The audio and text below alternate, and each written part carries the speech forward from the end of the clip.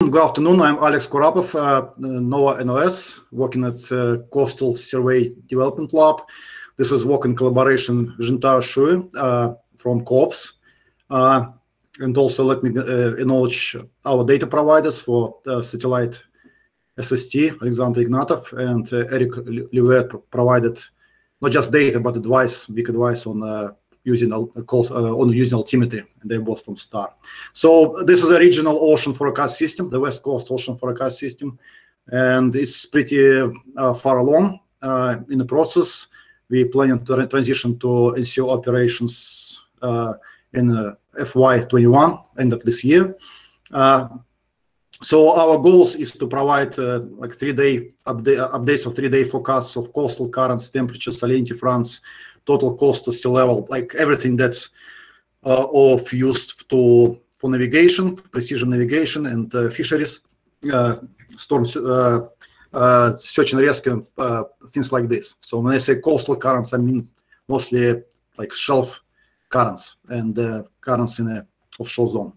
The model is based on a regional ocean modeling system, which is quite suitable model for describing coastal flows. And I'm glad to see that Hernan Aranga, the chief architect of ROMS, is online right with us on this session.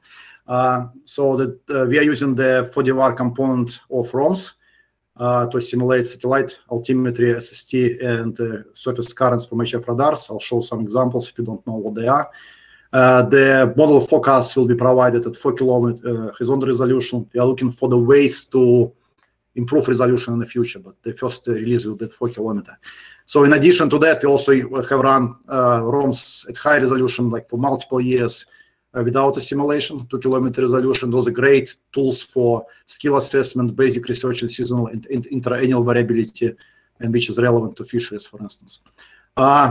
So just to orient you, so the most dominant feature on the west coast of the United States of America is some upwelling. This is wind driven. That's why we need good winds provided by NWP models. So and those winds drive strong currents and seasonal upwelling. Cold water is also rich in nutrients, so that makes it ecologically very productive area, and which makes this area in turn a very economically important area for fisheries.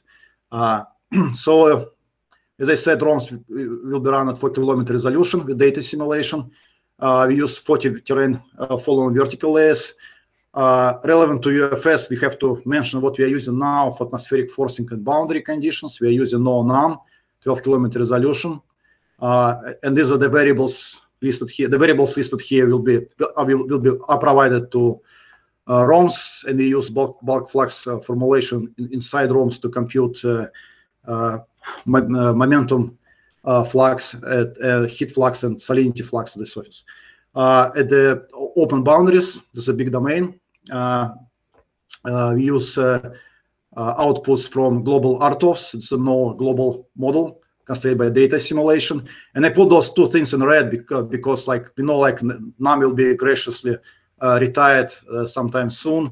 And we also saw in plans yesterday that when UFS coupled UFS model is in full glory, which is FY24, remarkably quite close to us. So this will be retired, and we will have to use UFS products to force high resolution models apparently, right? Anyway, so users I have mentioned already, precision navigation is the main goal here. So commercial ships go about like 15 to 20 knots. Actually, never go to. They built to go 20 knots, but they prefer to go like 18, 20. If you talk about the ships like this shown here, so they prefer not to go against the 2-knot current. Surface currents can be used for ship routing and fuel conservation. This is even more important for fisheries because fishery boats go like 8 knots, like seiners and stuff.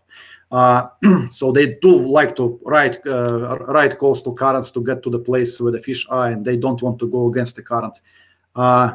They also want to know where the SST fronts are. That's where like tuna are, and they want to know the surface mixed layer depths, where the Columbia River plume is, and I'll hope that we can improve to kind of provide useful information of all of those. Also, surface currents can be used to track flow trajectories during environmental hazard response, search and rescue, and all the other applications listed here. And also important to mention that already now the outputs from this product are used as boundary conditions for high-resolution coastal and estuarian models. So a note on 4DVAR data simulation. Again, we're using the data simulation component built inside the ROMs. It's like a black box for us. It's good and bad.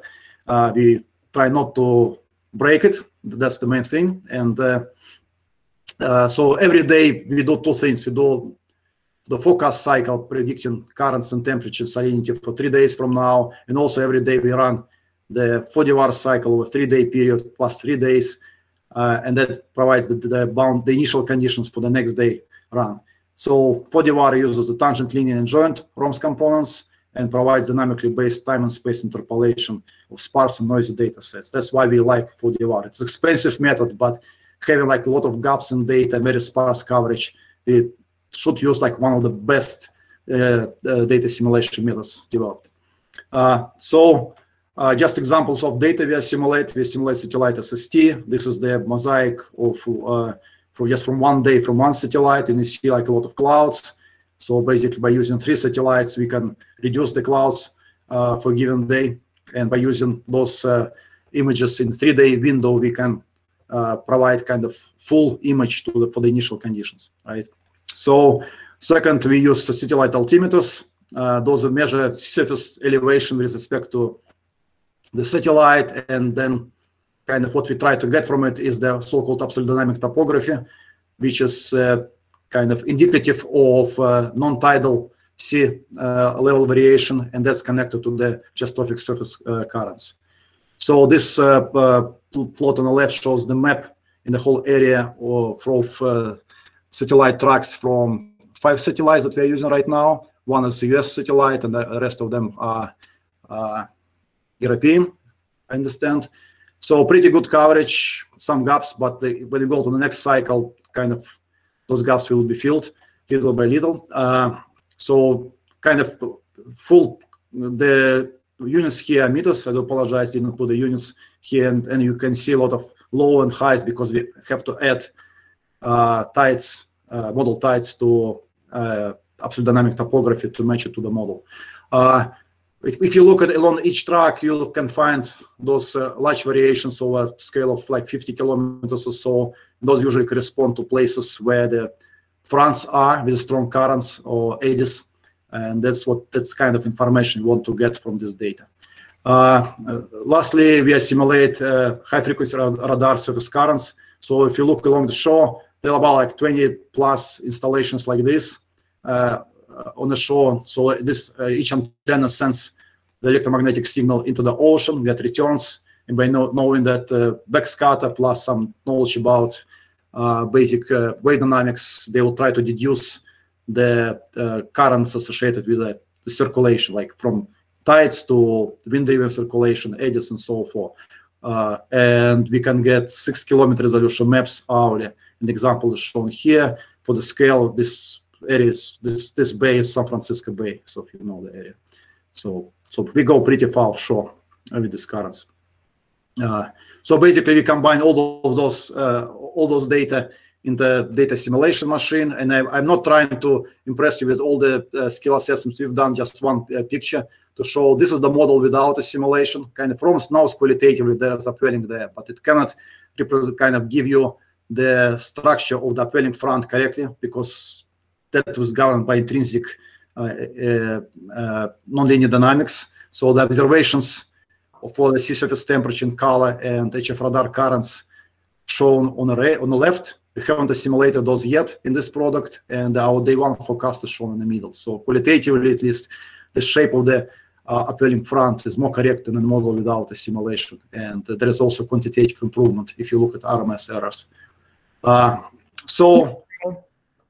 This is my last slide, and I think first of all, in very general terms, like we have coastal ocean models with kind of sort of, some of us know better how we fit in the UFS idea, and some of us don't.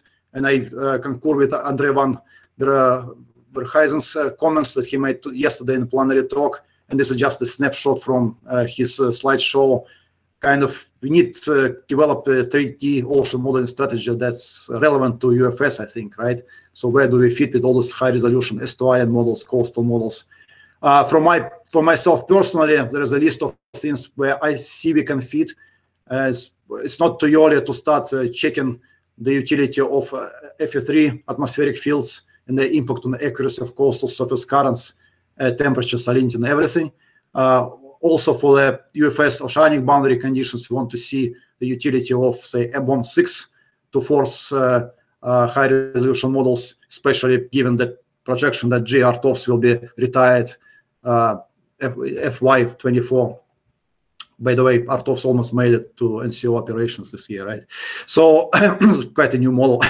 So we can do comparative tests of ROMS and MOM6 in shelf areas, ROMS analysis, like proven by like thousands of papers in the coastal areas, and it's proven that this model has qualitative, quantitative skill. So we want to know if MOM6 given the same resolution will give you the same result or better. Finally, for DVR, it's great to have Hernan online. Maybe he'll explain us what was going on. So JEDI enabled for DVR. So I understand somehow the ROMS developers would have to change the structure of the code to make it JEDI compliant. For us users, the potential advantages possibly include more options to provide background area, to play with background area error covariances, and to treat data, to provide your own data functions, which is especially important for altimetry and HF radar data. And I'll stop here. Thank you very much. All right, thank you very much. Jeff, are there any questions? Nope, nothing in Slack. All right, and I think for the interest of time, we need to move along, but definitely post anything to the Slack channel if there's follow-up. So if you could stop sharing your screen, and then if Greg could share his for the next presentation. All right, our next speaker is Gregory, oh, here we go, is Gregory Seroka, and he'll be speaking on Extratropical Surge and Tide Operational Forecast System, Global Update and Future Development. So please go ahead. Thank you. Can you see my presentation screen? Yes. Okay, great. So thank you. So I'm in Alex's branch at Coast Survey Development Lab in National Ocean Service. And I'm here to talk to you about a 2D inundation model that Alex referenced in the last slide there, the ESTOFS model. So we've recently upgraded to a global configuration, and then I'll talk to you about some future development. And just want to say Sergey, Vinogradov, and Yuji were primary developers at NOAA for this, and they did a tremendous job along with Notre Dame colleagues providing a lot of support for the global mesh development. So just to talk about the core model description, which is ADCIRC in UFS, and then descriptions of the current configuration of ESTOFS, the global ESTOFS, and some validation, and then some acknowledgements and references. So the core model, again, is the ADCIRC model. It's a high resolution, high fidelity, finite element model that allows us to represent the nonlinear interactions between the tides and the storm surge. And so it also can handle inundation as well. Because of the unstructured grids that you see here depicted, it can handle large scale domains while still having high nearshore resolution. And we've developed, with the help of Saeed and other colleagues in NOAA and outside of NOAA, the NEMS NUOPSI caps for ADCIRC, and then some more details on the version of ADCIRC that is implemented right now, version 55. So the benefits right now, ADCIRC is a part of the UFS, and so there are multiple benefits. It's a community model with a very large user base, so it's in that community model spirit. It represents, again, the physics, the tides, the storm surge interactions between the two very well. Variable resolution, it's computationally efficient, and it allows for operational global ADCIRC model like global ESTOFS to be coupled to the other UFS components, for example, WaveWatch 3. And ADCIRC, just to note, will be a part of the UFS coastal applications team led by Shachak Piyuri of NOS. He's the chief of CSDL.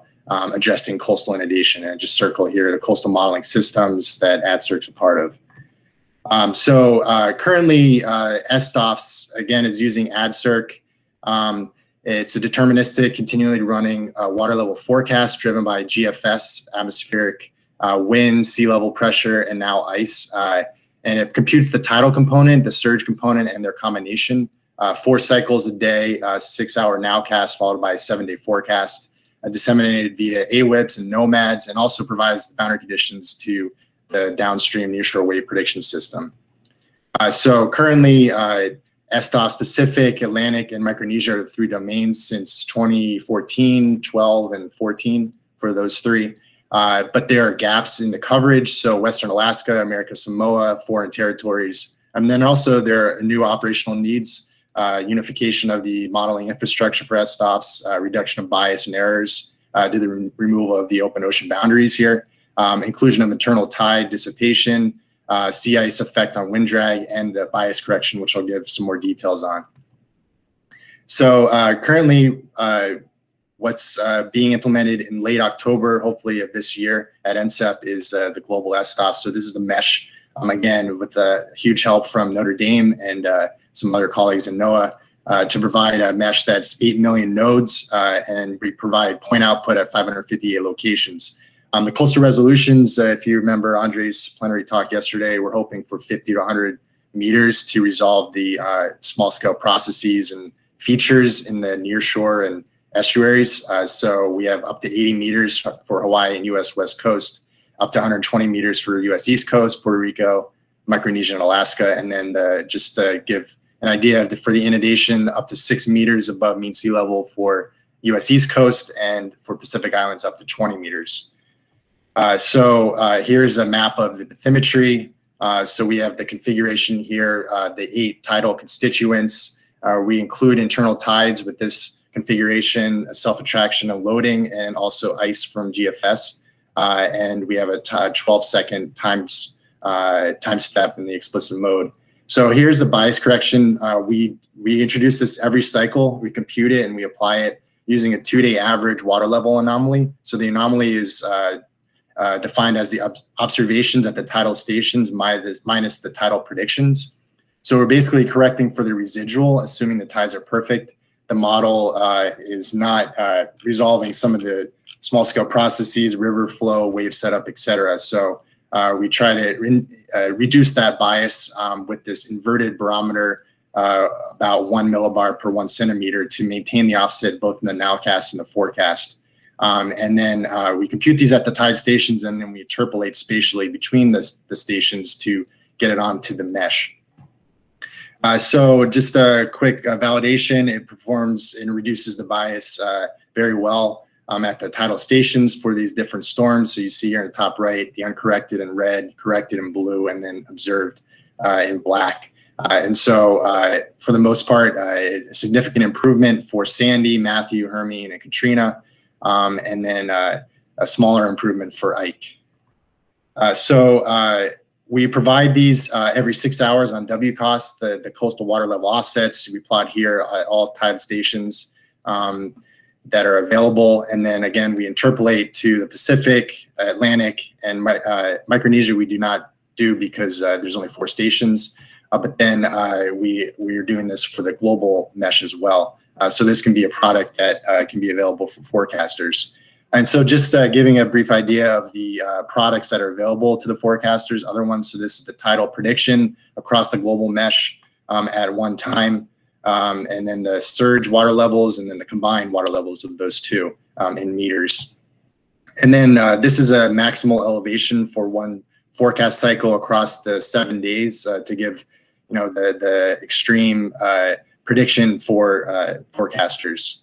And then some time series that are available, again, at those 558 locations, and then where there's observations in green, we plot here. And so we calculate at each station root mean square error, peak, the lag in the peak, et cetera, the bias, and then we can look at the internally accepted criteria, for example, 20 centimeters for RMSD, and if it meets that.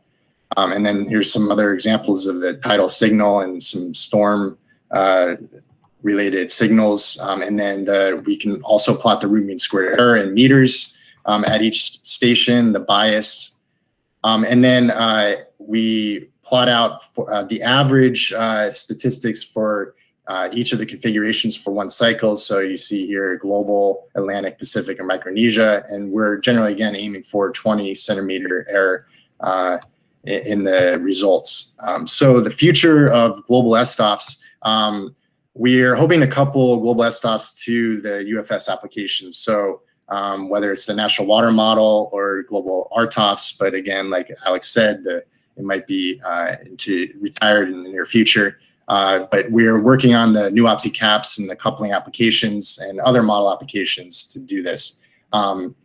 We are also looking at a high national priority region in the Pacific Ocean to enhance the model output so that with higher resolution and improved mesh there and key ports, improvement of the bathymetry, and then also the skill assessment used throughout these to evaluate the improvements. And then finally, I would like to say there's some efforts to improve the computational efficiency of ADCIRC using community efforts. So the dynamic load balancing, for example, if there are dry nodes across a whole simulation, at certain checkpoints, we balance out the load so that each CPU is running efficiently. And so this minimizes the cost of the dry regions and increases the runtime and also decreases the runtime, increases accuracy. And so I'd like to acknowledge the University of Notre Dame colleagues again, which were a huge help in this model development, the National Weather Service colleagues, Ocean Service, University of North Carolina, and the Water Institute of the Gulf.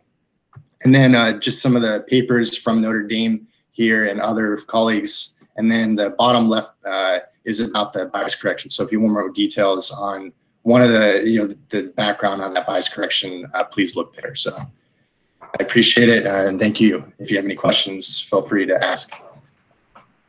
All right, thank you. I think we have time for a quick question or two, Jeff. Yeah, there are two questions on the Slack channel, but sounds like we'll get to just one of them. So Greg, if you want to take a look at the second afterwards. The first one is, how are levees and flood control features handled? Is it linear elevation data, or is it just from a DEM? Or perhaps the focus is not on inundation flooding, but only on open water processes? To my knowledge, and Notre Dame and others can correct me if I'm wrong, but I think they are included in the mesh, especially what can be resolved by the mesh. So we can provide more details on that if offline. All right, thank you. So moving on. So Greg, if you could stop sharing, and then our next speaker is Eric White. So if you could go ahead and share your presentation.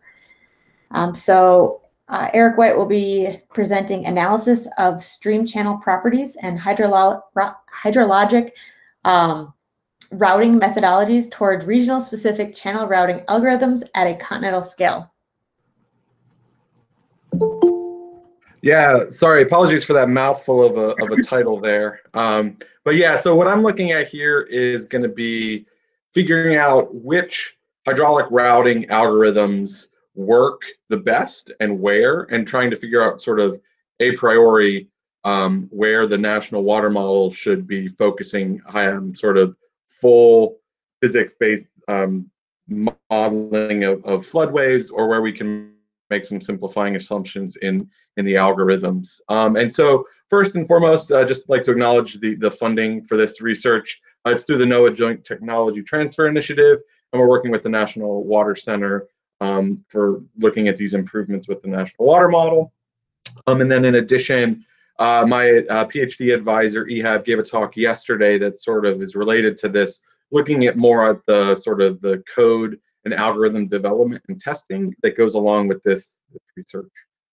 So he gave that talk yesterday. So if you missed it, apologies. But first, so this is more of a sort of basic, pure research, sort of improving algorithms that are very fundamental to the National Water Model, which is one of the components of the Unified Forecast System. I'm not going to talk about sort of the coupling and all of the data sets that are ingested and the forecasts that are prepared and used with the model. This is really about sort of the physics that the model uses. And so the National Water Model, if most of you may be familiar with it, but it is continental over the continental United States. I provide several sort of timescales of forecasts: short-term, medium-term, and then ensembles for those long-range forecasts as well. It uses atmospheric forcings and data assimilation from a variety of sensors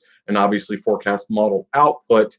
And then it handles the hydrology and the hydraulics differently. So the hydrology, so how much runoff is generated from rainfall and sort of where that's flowing over the land surface versus infiltrating into groundwater and having subsurface flows. Those are modeled, and they use the NOAA MP land surface model, as well as just a whole slew of other components for the hydrology side. And then the hydraulic part, so once the water makes it into the main stem of the channels, it's routed using WRF hydro. I mean, it uses a simplified methodology for the same for non-shallow water equations, which is commonly referred to as the Muskingum-Kunj equation, and it uses the National Hydrography data set, the NHD plus version 2. And so the crux of this research is really about those simplifying equations that we can use to represent hydraulic channel flow, and when those equations sort of result in poor model performance of flood waves moving down a stream network, and where we need to actually turn on some of the more complex physics to accurately model the flood wave in both time and magnitude of a continental reach hydraulic model. And so the same Saint-Venant equations, really what we're looking at are the different terms in the conservation of momentum equation. And so if you look at the full Saint-Venant conservation of momentum, that's typically referred to as the dynamic wave solution. And that includes the momentum due to the inertia gradient, a pressure gradient, gravity, and then friction. If you ignore the inertia terms, that's commonly referred to as the diffusive wave. So that's only looking at pressure and then the gravity and friction slopes. The Muskingum-Kunj, which is what the National Water Model uses, doesn't use a full diffusive wave approach, but it does have some simplifying assumptions and approximations using sort of representative channel properties to estimate the diffusive term. And then finally, the kinematic wave is the most simple and sort of least applicable in terms of the number of cases where that might actually be all you need to include in the algorithm. And so with obviously the more complex terms, you have improved accuracy and capturing of sort of a wider range of hydraulic conditions, from the backwater condition in a coastal zone, or from a flooding and inundation of the floodplain component, or from sort of steep hydraulic changes.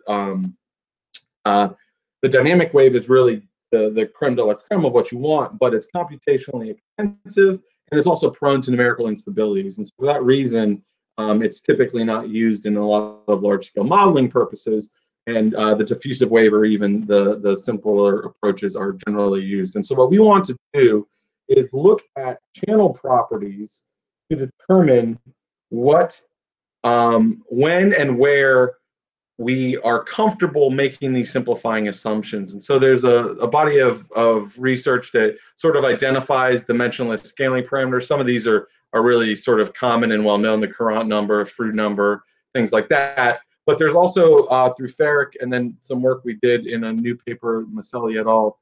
2020, looked at particularly the FC term and the D term. And those are ratios that signify the importance of those different inertia and diffusion terms in the Saint-Venant equations. And so sort of the background for this is looking at a variety of test cases. Here we have sort of the left column there is a real world river reach, the Red River in Shreveport, Louisiana, looking at a 1% annual exceedance probability flood wave coming down. And so what this shows you is in the top plot, if you have normal depth, so no real backwater conditions, that term FC is very high. It's greater than 10. So that's indicating that the inertia terms are an order of magnitude or greater, an order of magnitude smaller than the pressure and gravity terms. Whereas if you impose a backwater condition, that FC term, which is the solid black line, drops down to the order of magnitude of 1 and under 10, certainly for the majority of the time series here. And so that says that really at that point with those dynamic, the dynamic wave would be necessary. And so we looked at real river reaches, we looked at sort of some ideal rectangular cross sections, and then the last table here on the right is sort of a permutation table of what we looked at, varying channel slopes, channel roughnesses, and flow rates coming in here. And so what this work shows us is that across these test cases that we looked at, the pressure gradient is non-negligible in 97% of the cases. So that really means the kinematic wave, that's the most simplified approach of the St. Venant equations, really is a minor use case, then it's not an appropriate assumption for almost the entire sort of space of our tests. The inertia terms, on the other hand, are negligible in 76% of those cases. And so that means the dynamic wave, that most expensive piece, really only might be necessary about a quarter of the time.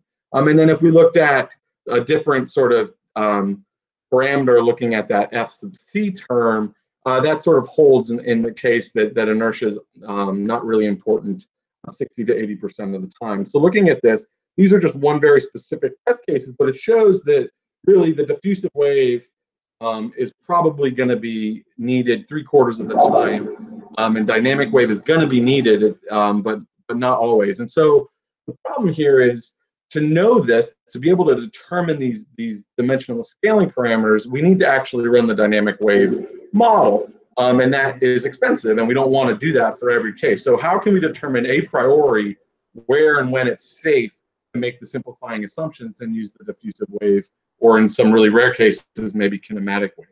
And so we're going to look at the continental United States, look at the NHD data set, and sort of take this framework that we use for the test cases and expand it to the continental scale.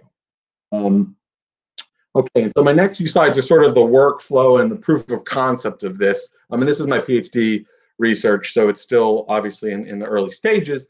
But so here we have just the main stem of the NHD network. So we sort of pared this down to just large river reaches. And the colors there are slopes. So red is just a steeper reach. And so what we can do here from the NHD, we get the channel alignment length and channel slope. And then we need to associate that with some channel properties. And so here we're going to estimate a channel bank full width. So this is generally referred to as the flow that occurs from a two-year flood. And that's an important sort of geomorphic principle. And through some work that Wilkerson et al. Did, they came up with some estimating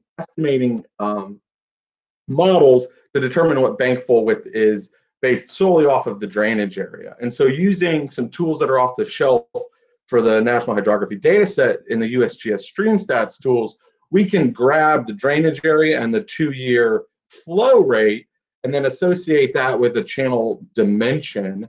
So we'll now have a channel width, and we'll have a channel slope and a flow rate. And so that's sort of, we can build out those permutations that we looked at previously for the continental United States. And it removes complexities of needing, if we look at just the 2-year flow instead of some of these larger floods, it removes the complexities of needing to have the connections to floodplains where you have a large change in cross-sectional area and velocity changes drastically there. And so this is sort of what we're going to do to then spread this out across the entire United States. And so the test case here that we've used, and then we're going to operationalize this, was a steep river reach outside of Missoula, Montana. So from StreamStats, we pulled the flow rate, the basin area, calculated bank full width, mean channel slope there of 0.12%, and then the length. And so then you can see the hydrograph that we modeled. So that peak flow rate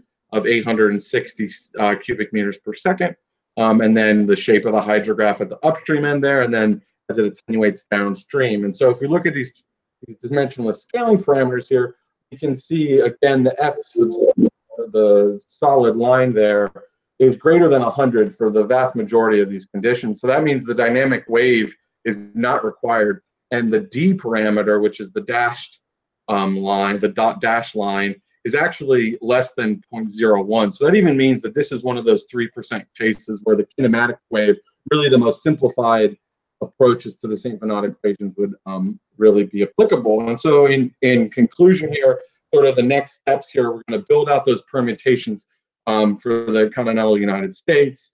We're going to look at a variety of downstream boundary conditions, so drawdowns, backwaters, and then obviously normal depth, which is what I just modeled there. We're going to look at an additional level of flow rate, so not just bankful, but smaller flows, where the channel dimensions might be a little bit different. And then we're also going to vary the hydrograph shapes and durations. We're going to look at sort of at what linear length scale is slope important to these parameters.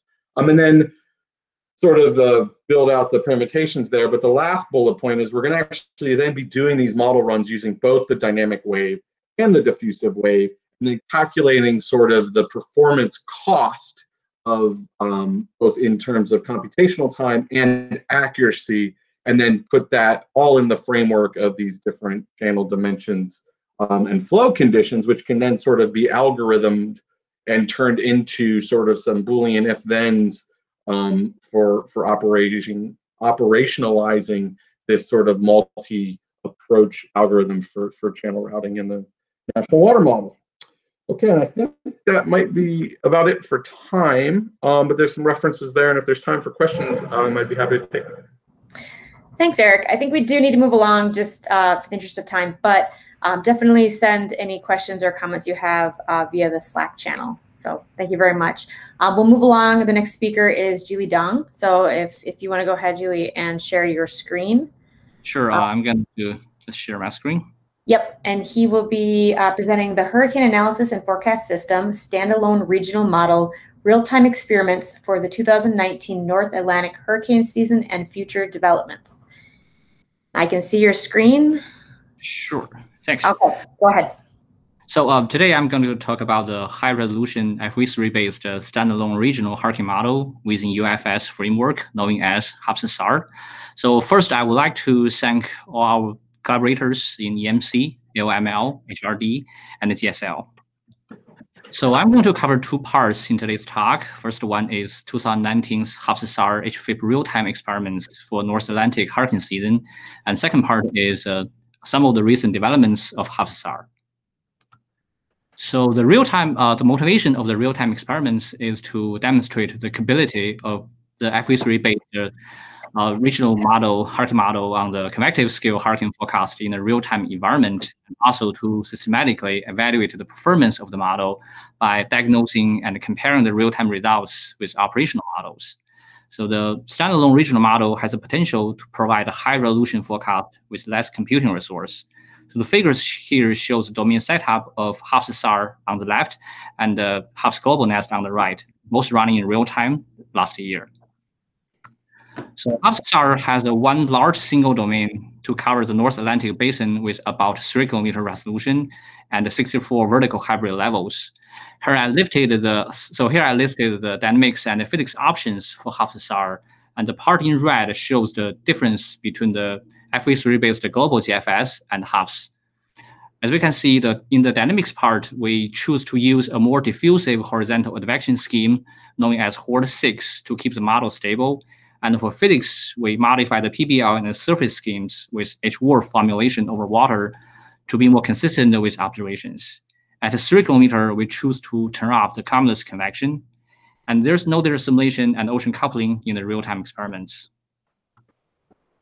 So before discussing the results, the HAPS-SAR real-time experiments running in real time 4 times daily for 126 hours forecast. And we cover 18 storms altogether for last year from Barry to Rebecca. So the figures here shows the seasonal statistics of track on the top and intensity at the bottom.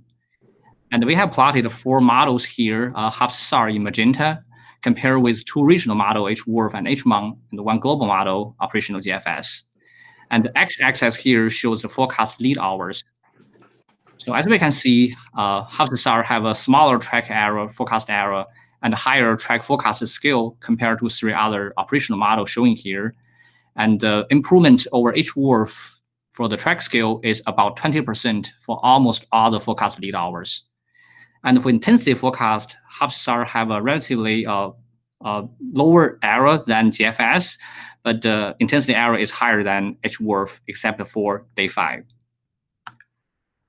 Storm size is another important metrics for storm surge prediction and wind damage area estimate.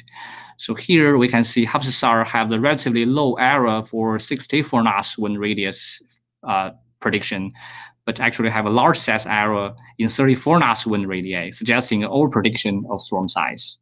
And we will come back to later to the storm size prediction.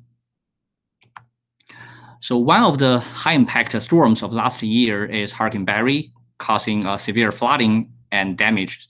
So we can see HAPS-SAR have a quite low track forecast compared to other 3 operational models. It follows the best track closely, particularly at the landfall location in Louisiana for Barry. And the lower 2 figures shows HAPS-SAR captured the asymmetric structure when Barry made landfall due to the dry air intrusion and wind shear.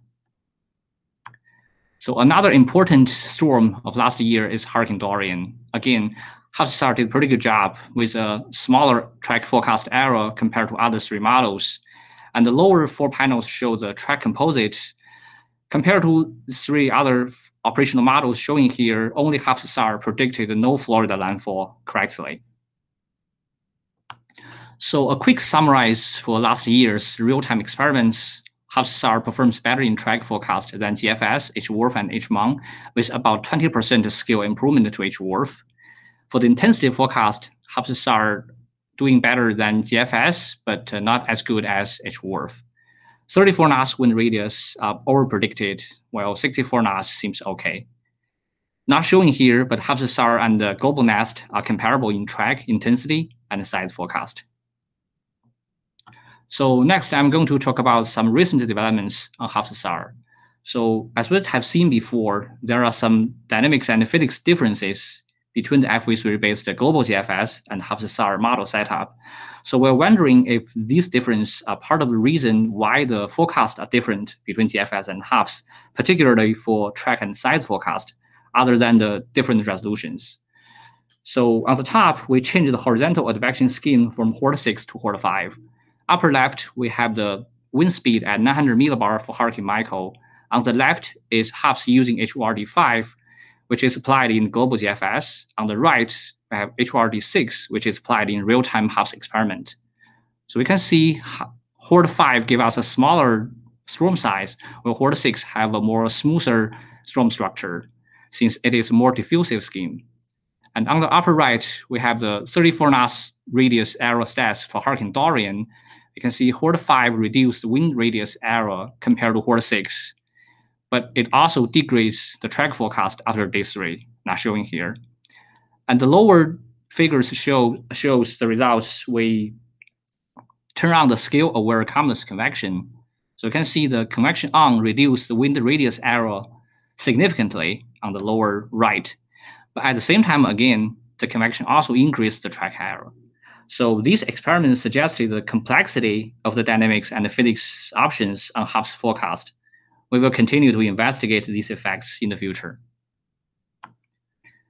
And also, as shown before, HAPS intensity forecast falls behind 2 regional models, H-WRF and H-MON. Both of them have higher resolution, so we are interested to examine the resolution impact by increasing 3 km to 2 and 1.5 km for 2 single cycles of Hurricane Michael on the left and Hurricane Lorenzo on the right. So generally, higher resolution have predicted stronger storms.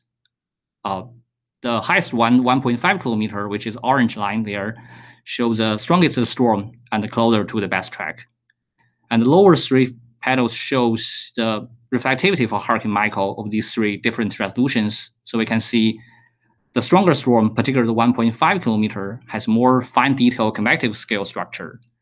So these experiments show the importance of horizontal resolution, and we hope this could give us some experience when we're ready to move to high resolution simulation. So the last part I'm going to cover is about the grid specification. So the original GFDL grid has a non-uniform grid spacing. As we can tell from the upper left figure, the resolution decreases from around 2.6 kilometer around the corner to 3.6 kilometer in the center, and which is more of a problem for a large domain, as HAPS has. Jaime Purser have devised a more uniform grade, which is known as ESG extended Schmidt mnemonic grade, with more homogeneous grid spacing on the upper right, which can also help to reduce computing expenses. So I'm going to compare the ESG grade with the GFDL grade. You can see the ESG grade improves the intensity forecast with a smaller intensity error and reduce the negative wind bias by predicting stronger TC with more Category 4 and Category 5 storms. 2-minute warning. Sure. This is for Hurricane Dorian. So in this year, we're running HAPS-SAR with ESG grade in the HFIP real-time demonstration, and we are also extending the forecast length from 5 days to 7 days for North Atlantic season, hurricane season. And the lower right figure shows a snapshot of Hannah making landfall in Texas, as shown in the real-time experiment just a few days ago. So Jim's talk tomorrow afternoon will have more details on this ESG grade. So future work, moving next, ocean coupling and intercore data, satellite data simulation capabilities, which are in active development. And we are also developing basin scale HAPS-SAR with ESG grade with much larger domain to cover both East Pacific and North Atlantic basins simultaneously. I think that's my last slides. So I can take questions if there's time. Great, thanks, Julie. I think we do have a minute. Jeff, I don't know if... No, there's no questions. All right, thanks. All right, well, if you have anything that comes up, definitely use the channel. So our next speaker is Ben Liu. So Ben, if you want to go ahead and share your screen. And Ben will be discussing a standalone regional and ocean-coupled HAPS for hurricane forecasting in the North Atlantic Basin.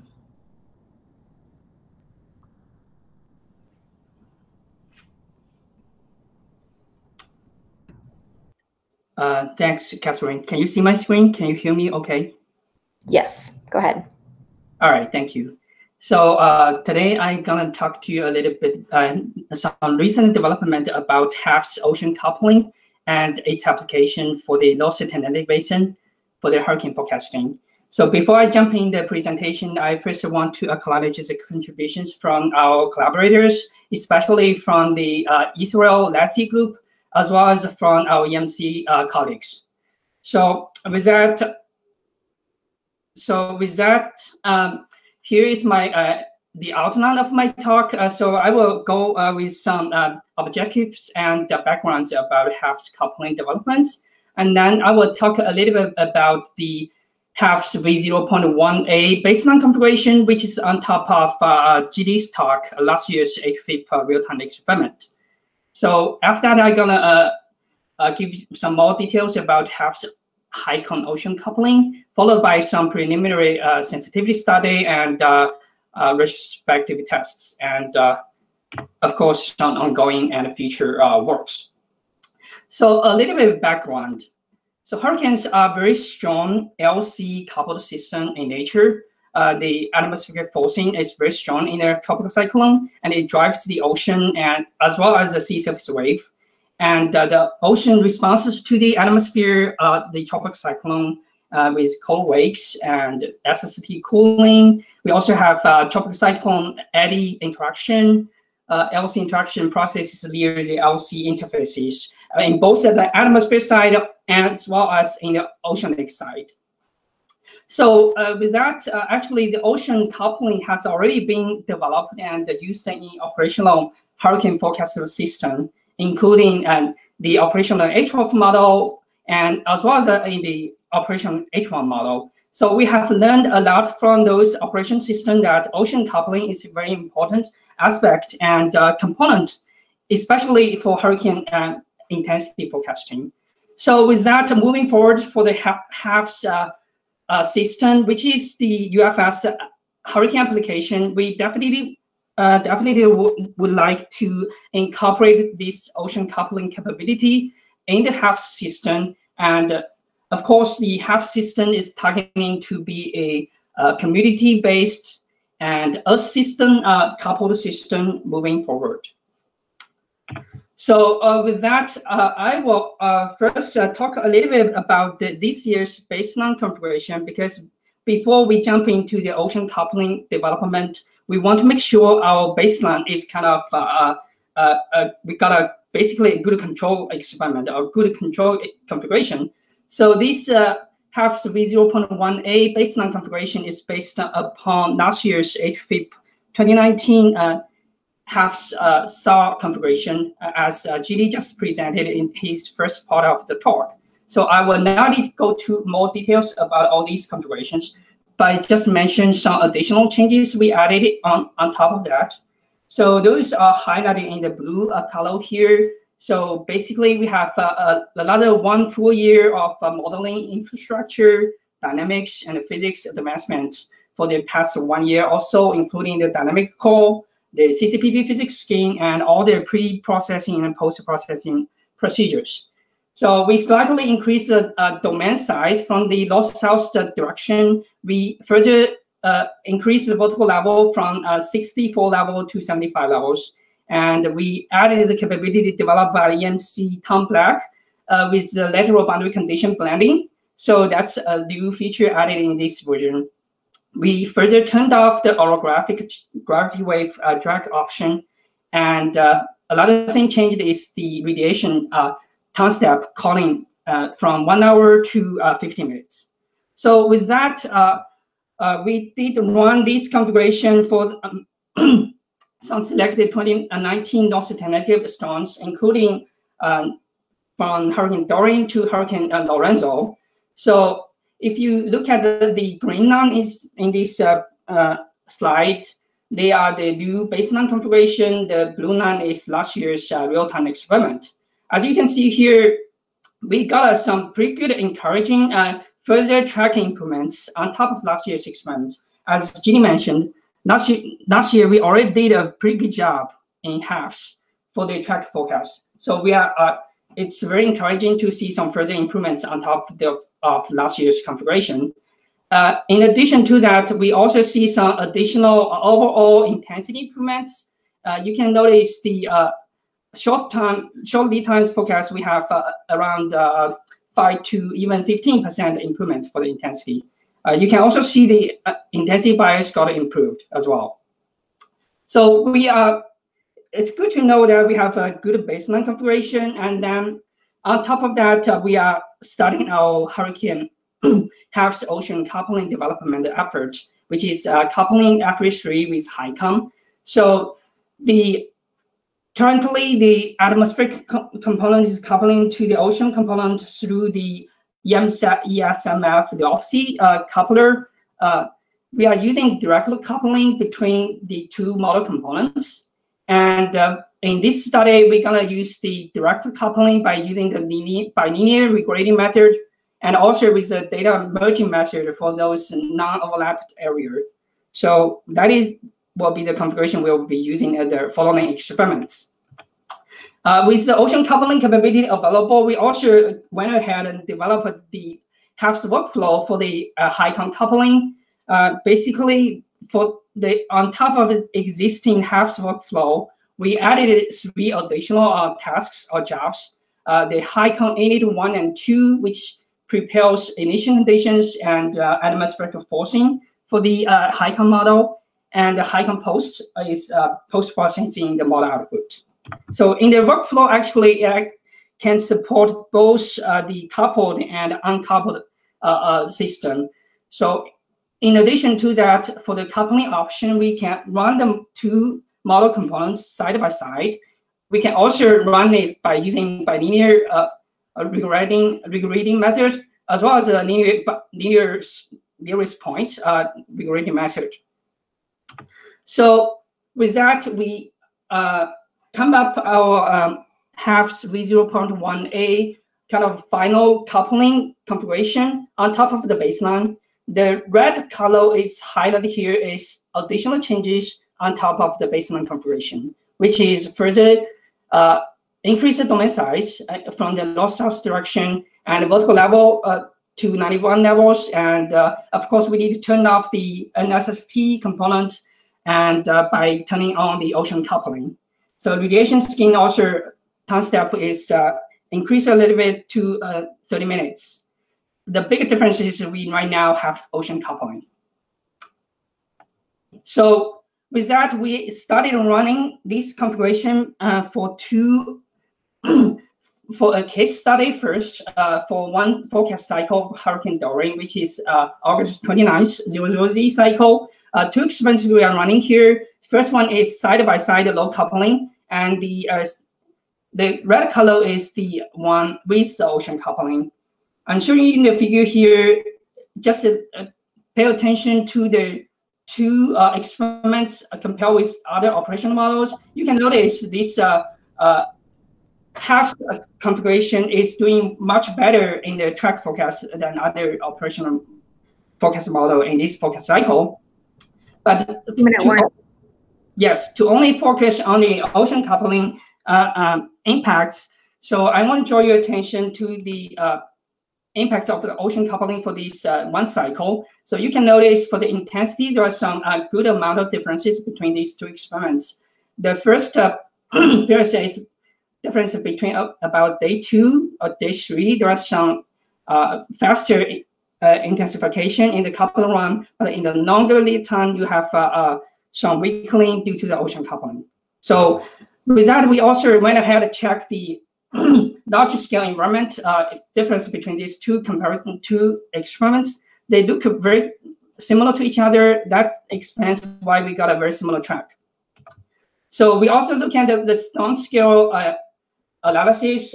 If you look at the top panel, which is coupled experiment, and the bottom is uncoupled, you can notice the uncoupled do get a little bit stronger intensity. But if you look at the system temperature, you can see there are some feedback impacts here in the coupled experiments. So further looking to the SST response and SST cooling, you can notice that the coupled experiment can see those correspondence SST cooling with the storm. But in the uncoupled experiment, you can probably notice the SST cooling or cold wave is actually not at the same location as the storm, because that's driven by GFS analysis, GFS forecast field. So I'm going to skip this slide, but just mention ocean response is as expected.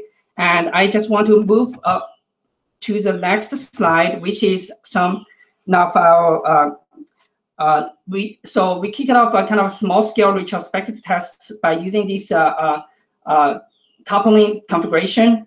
And right now the experiment is still running, but we finished about more than half of the forecast cycles. And I want to draw your attention about the Sion 9 here, which is a coupled configuration. You can notice for the track, we got some additional improvements for longer lead times, although we have some degradations at day 2 in the track. But it is very encouraging to look at the intensity forecast.